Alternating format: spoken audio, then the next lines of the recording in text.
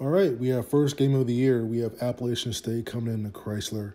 Um, Juwan Howard's first regular season game. Appalachian State is coming off an 11-win year. Their 6-year coach was fired, and the new coach is Dustin Kerns, and he came in from Presbyterian. Won about 20 games last year, smallest Division I school in the country. About a third of his students are student athletes. They were second in threes made, sixth in threes attempted, and they're about 20th in points per game. First dude we're going to go over here is going to be Justin Forrest, number one. He's a 6'2", two-guard. He's going to be the team's top returning scorer.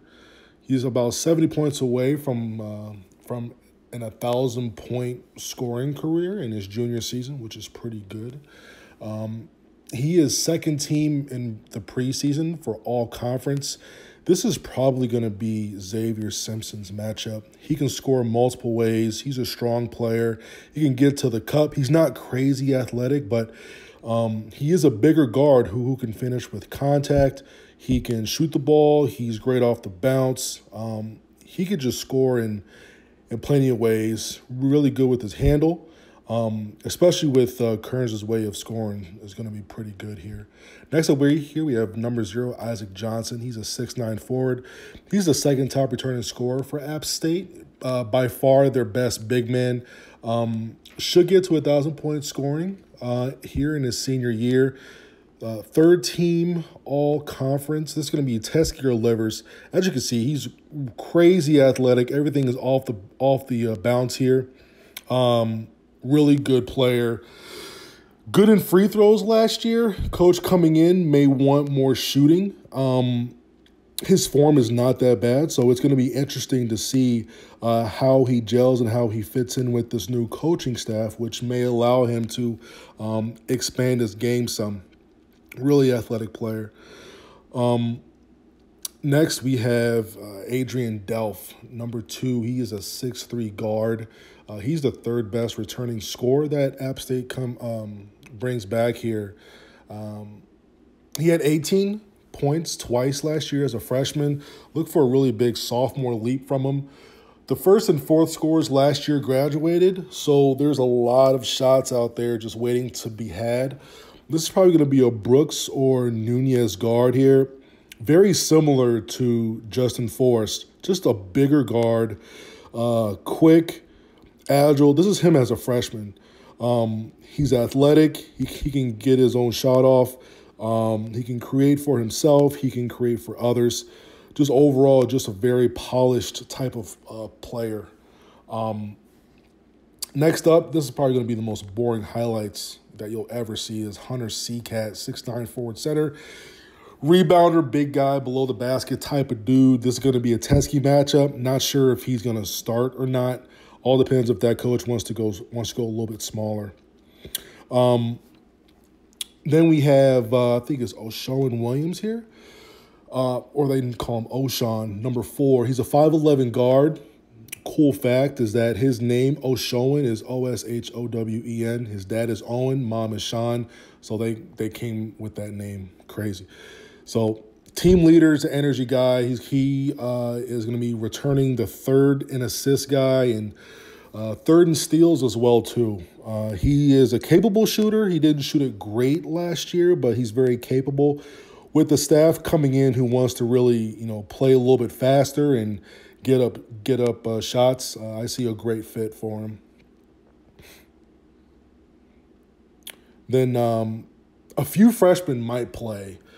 One of them's going to be Kendall Lewis.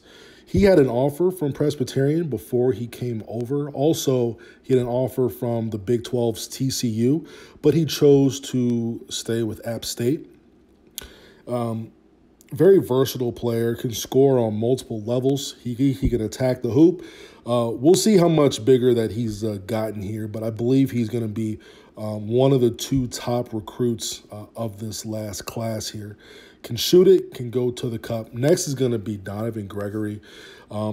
He is not a great shooter. He shoots a little bit of like a set push shot, but overall, another big, strong guard who's very capable of getting to the cup, very athletic, can finish with with contact, a D1 body, a D1 type of athlete, and he should be good to go tomorrow.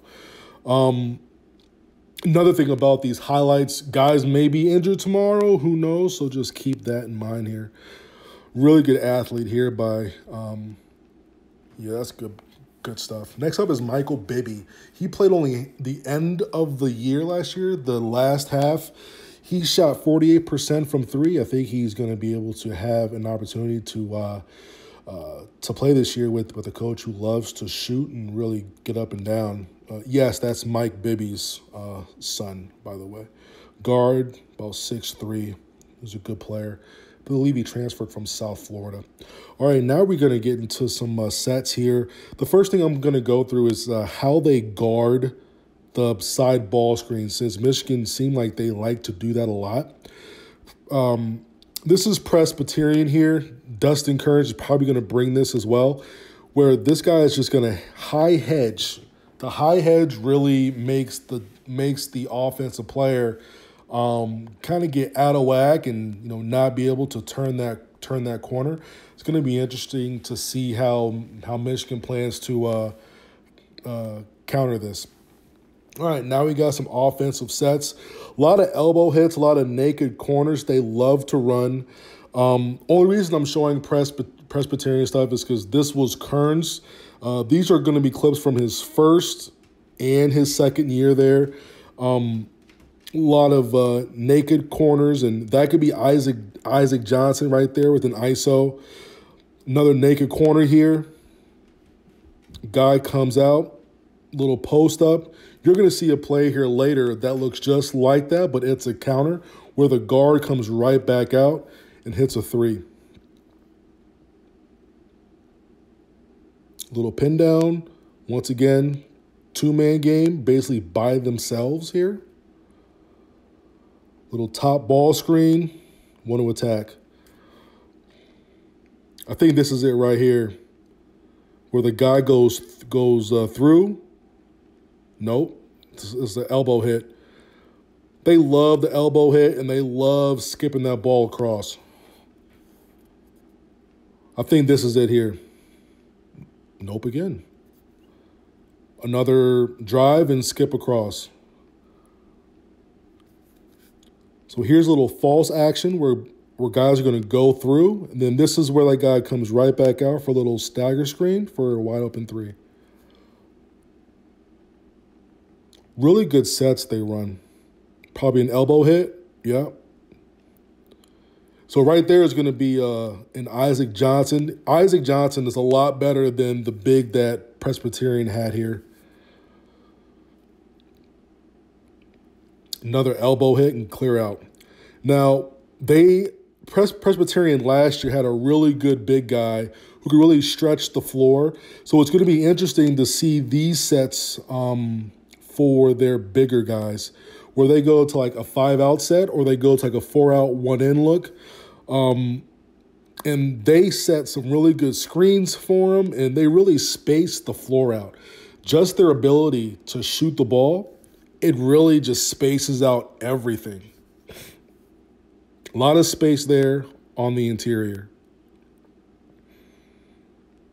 Buckets.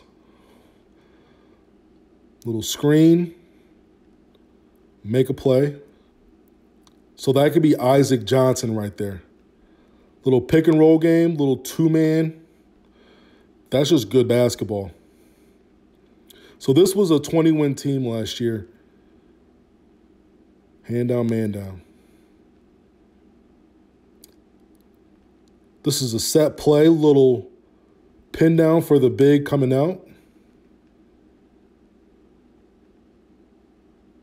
Little high-low action. Michigan shouldn't have an issue in this game. Appalachian State will still be a much better test than Saginaw Valley State was. Should be a good one.